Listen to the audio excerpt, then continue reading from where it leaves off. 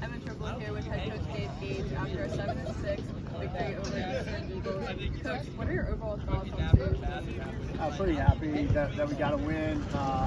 Thought Brady Power did a phenomenal job, stepped up in a couple hitters stepped up in some big situations.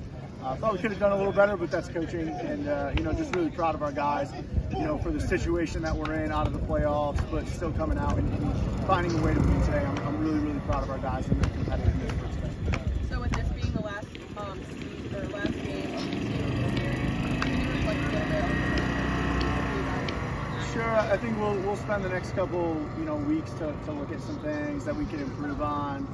Really loved our group and just I thought we did a good job competing every day. We came up short on a few games that I felt we could have won, but overall we did a really good job at home, and I think that's we definitely took a step in the right direction that we're excited about.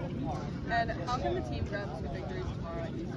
Be ready to go. I thought they had a good game plan for the second half of the game that we tried to combat, but we got good pitchers on the mound tomorrow that we're excited about, and just to finish the season with a couple of wins would be awesome. Thank you.